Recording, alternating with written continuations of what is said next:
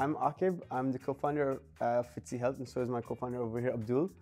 What led us to start Fitcy Health? So I had a family member who went through depression, and I was living with my family member at that time, and it was just a very difficult time in my life.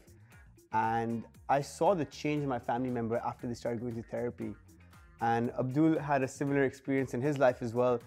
And it really came down, we asked ourselves the questions, what happened if we could be the last people to see someone in our family go through depression? And that question kind of led us to starting Fitcy Health. So we're trying to make high quality mental health care easily available, accessible, affordable, and something that's easy to stay consistent with. Building a startup that's not been done before is very challenging. It's like finding the right people, getting them motivated onto the same page, the same mission. They say that building a startup is like jumping off a cliff and building a plane on the way down.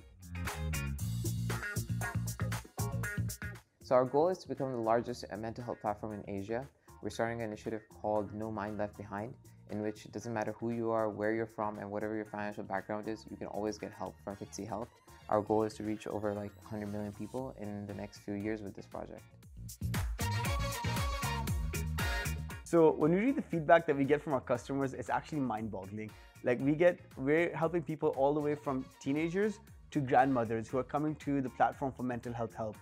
When we get great feedback from our customers, our team shares that internally, and that's what really pushes us and drives us to go further and help more people.